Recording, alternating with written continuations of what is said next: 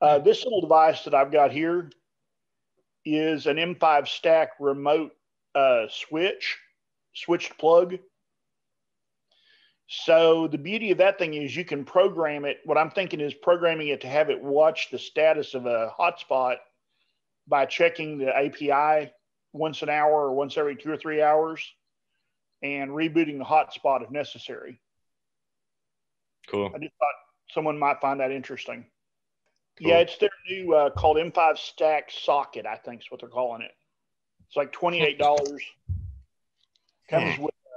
It comes with an M5 Atom light. Interesting.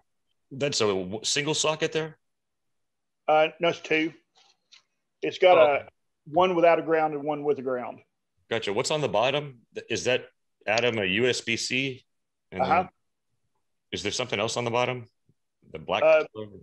Yeah, there's a power cord. You just plug the. Gotcha. That's pretty slick. I've got some of those little units. I forget the name, but you can flash a different firmware onto them. They run an ESP8266, and you can use them. A lot of people reprogram them. It allows you to have Alexa integration or Google Voice integration, and use them with like a Home Assistant. What would be cool on that is if you used Wi-Fi Connect, where you can configure the whole thing over like a captive portal, that sets up on Wi-Fi, and then you configure it, it flips it around, and then just can feed you logs back just over a micro web server that it's running. Interesting.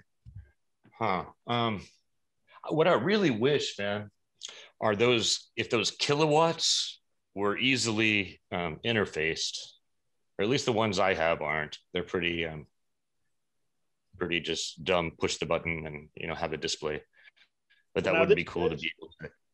This does have the same kind of capability too. You can monitor the flow and all that kind of stuff. It's got apparently a fairly low end energy monitor chip built in it. That's really cool. Thanks for sharing that. It was a new product on the m5stack.com site. I think they're sold out of them already for this first batch, but yeah, I haven't played around with the M5s a whole lot. I've got one of the older screens. I think the new ones have touch screens, and I have one of the LoRa, one of the GPS, and then the face plate keyboard units. But they've updated their LoRa and their GPS one because they were not compatible to work on the same. You couldn't plug them both in. Yeah, you had to reroute your GPS. Yeah. Apparently, the new ones are switchable. I've got the new ones. I just haven't started playing with them yet. Gotcha. There's also a plan on GitHub where you can 3D print, the sled. There's all sorts of M5 stuff on Thingiverse, but there's one where you can make a LoRa sled using RFM 95. Yeah, for this particular project, one of the guys and one of the patrons I know he said he's got about 20 that keep going up and down, that they're having to call and having to manually reboot their hosted hotspots. So I was going to make it to where it would just go out and like once an hour check and see if the hotspot was showing is offline. And if it is, turn it off for 5 minutes and turn it back on. Does this device check whether the hotspot's online, or does it ask the cloud? It would ask the cloud. Okay, cool. I mean, like I said, it's monitoring the power, but it doesn't have LoRaWAN built in. So it can't really, ping the hotspot directly. But it could check and see if the power was down, but then it's, I guess, kind of a moot point, right? If the power's down, it doesn't make sense to turn the power off. But hitting that API, at least it'll tell you if the Helium network thinks it's online, as long as it's got Wi-Fi.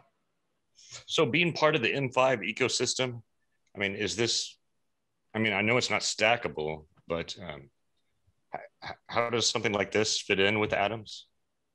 The Atom is kind of cool. It has See, it's just a little plug module. Mm-hmm. It has standard pinouts on the back for the GPIOs. Okay. And then it has in the front, there's also I don't know what to call it. Anyway, there's a groove connector. Yeah, groove connector. Yeah. And then there's a second groove connector on the base model. So you can plug in, sensors and other stuff into that. Yeah. Interesting. Now they just need a groove module for LoRaWAN. Oh, they've got them. Oh, do they? Yeah. But all it is really, it's an RFM 95 board with a few, actually, no, you know what? The rest of that board converts it into a serial interface. It's a serially interfaced LoRa board, and I think they're only selling 433 megahertz on those right now. I could be incorrect. I could be wrong there, but I think that's right. Yeah, it seems everyone has a number of those Grove connectors in a drawer around somewhere. But I thought it was kind of cool. It's a 10 amp relay in it, so it'll switch a pretty serious load. Yeah. It's kind of overkill for a Helium hotspot at 5 watts, but yeah, I posted the link. You were correct that they're sold out. 2290. Yeah, thanks for telling us about that. That's those are neat. I mean, like I said, it's not exactly Helium, but it's kind of Helium adjacent. I hadn't looked at any prototyping development stuff out there in a while. So seeing this M5 stack is really cool. I didn't even know these things existed. So thank you. And they got some cool stuff. I mean, like he was saying, here's the little yeah. I mean, that's kind of a neat little device considering it's got its own battery built in and all that kind of stuff. They got e-ink? Yeah, they have an e-ink one too. Excellent. I've got it on order from DigiKey, but they keep pushing it back. They're saying now like the end of May, I think. DigiKey distributes them. That's great. Yep. DigiKey is the U.S. distributor for M5. Where are they from? Where's M5 from? UK? Japan or China. I don't remember which. One of their primary distributors is Banggood. What's neat about those core modules, if you look at the sides, they have pretty much every pin on them broken out. And they come apart.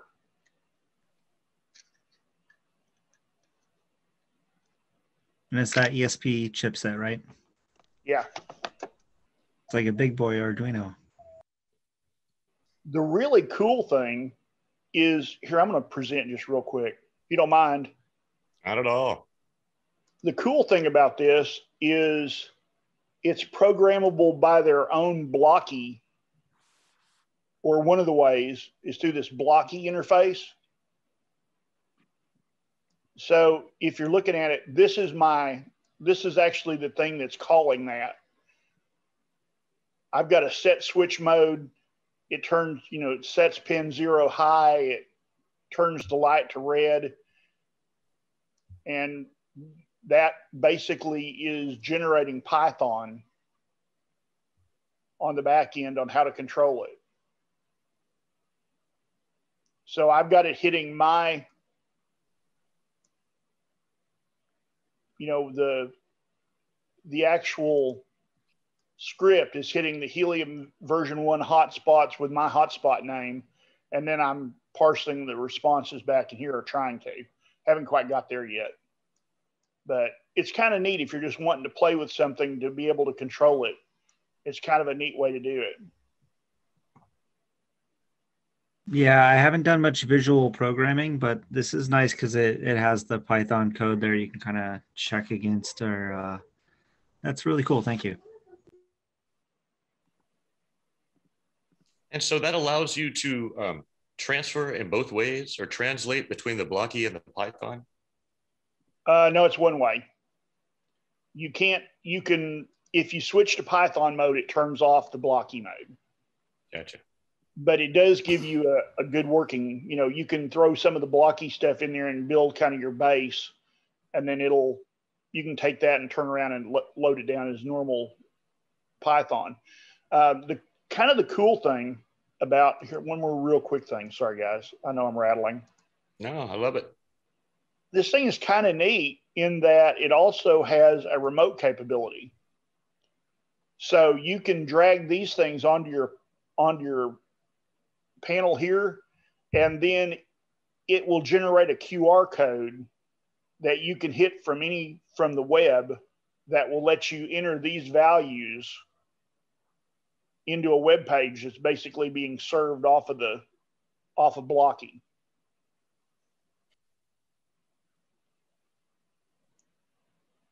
So, you know, you were talking about being able to remotely control or change the parameters. You could actually build your config screen to be able to update on your phone using this. Very cool.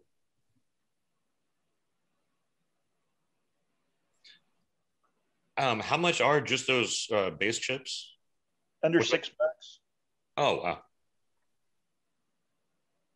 And a USB-C with Wi-Fi and an ESP32.